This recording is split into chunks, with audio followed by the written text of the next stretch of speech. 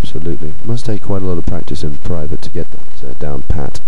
And I'll be fairly happy with that shot. Here he is again on 6th. A little overswing, backswing, I fear. Yeah, it's a 6 hole. It's par 3, 86 yards, so it's obviously not going to need the biggest thwack in the world. Ah, Ben Joyce on the 6th. Now this hole is his nemesis. Oh dear, he's hit that low and left. He's not going to be happy with that at all. Oh dear, oh dear. And the leaderboard after 6. Watson, Bray and Matsukamaro taking up the lead. Joyce and Christopher occupying the middle ground. And Farrington, Henderson and Walters, Henderson-Walters in particular, lagging far behind. They have their work cut out now. And now, 6-hole, Sean Farrington. Over to our roving reporter, William Jobling. Well, Zaphod, I have to say Sean Farrington's in quite a lot of trouble here. He shanked his tee shot unbelievably and has been forced to drop out. I'll have to talk quietly. Don't want to distract the play.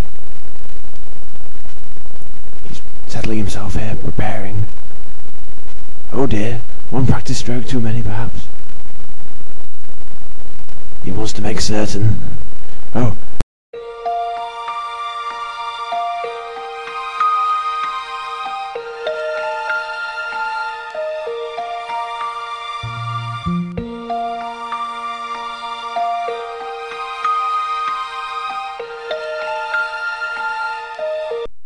Well, I apologise about that, ladies and gentlemen. We appear to have experienced some technical difficulties. However, back now with Sean Farrington. Oh, he's got problems. He hit his ball really hard over the green into the bushes. Will Jobling is on the scene. Thank you, Zaphod. I've got a very clear view here. Farrington is in deep trouble. Unless he can get sufficient elevation on his shaft, he's going to find it very difficult to get out of this deep, impenetrable bush. Let's see what he does. Oh dear! Oh no! He's skewed right off course. And he's fallen over. Deary me. Oh well, that really wasn't very convincing at all. He's deeply in the mire. That's one shot too many on this hole. I think he's going to be struggling to get onto par. Oh, but he's squirted the ball out between some trees now. Back to you, Zaphod. Thanks very much, William. Looks like Farrington's in trouble there. Grant Christopher. Such a lovely swing. What do you say, Dr. Demon? He's got a very good action there. Not as elegant as some of the players, but highly effective. Now then, looks like we've got Sean Farrington again. He's just come out of the bushes. Let's see what he can do. He's taking one too many practice swings. We don't call him Sean Practice Stroke Farrington for nothing, do we? No, we don't. He's got a sort of a short, he's got a sort of little digger of a swing there. Approach looks good. Sean just got on the green there. Now, Grant Christopher, 8th hole. Good hit, but a little left by the looks of things. He doesn't look too happy with it.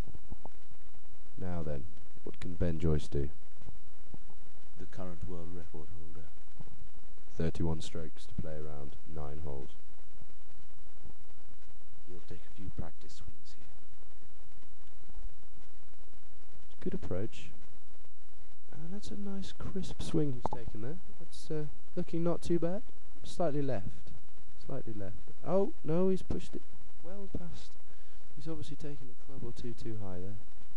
Let's see what Sean Farrington can do here. Sean Fazzer Farrington. He's getting his balls out of his pocket.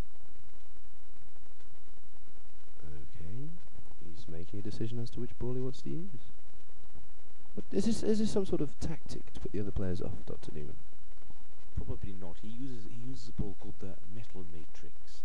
It's a special new ball developed by his own company, Farrington Enterprises.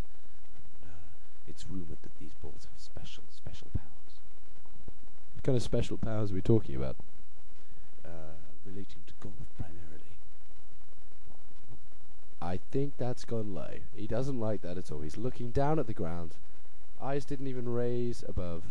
Anyway, let's take a look at the scoreboard.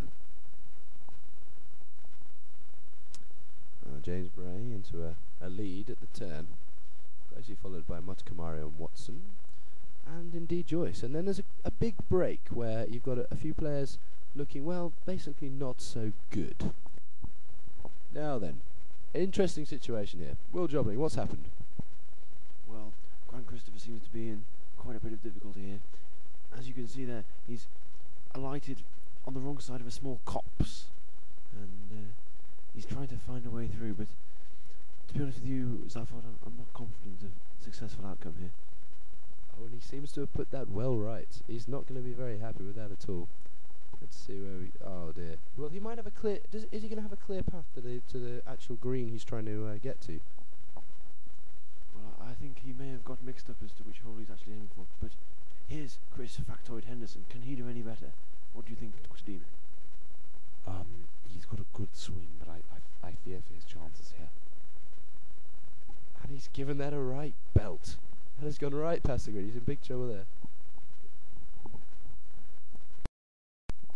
Now then, Grant's next shot. Will. Well, he's got a good height on the ball, but frankly, I don't think even the cameraman knows where it's gone. Let's take a look at Grant Christopher's career stats. He's not won any major titles yet, but he's widely tipped to win some of them in the future. Not very much career earnings. He's clearly spent an awful lot of money on travel to and from events. And he steps up. Oh, now that's got to count as a stroke, surely. Not technically speaking. I mean, I would want to consult an expert, but I don't think he hit the ball. I don't think it counts. Well, I'm not sure what the rules are. Shall we ask Will Jobling about what he thinks? Well, I think as we saw there, Christopher's practice strokes seem to bear no relation to the actual strokes he takes, so on those grounds I think we can let him get away with that one. Thank you very much, Will. And not a bad shot there from Christopher, I would say.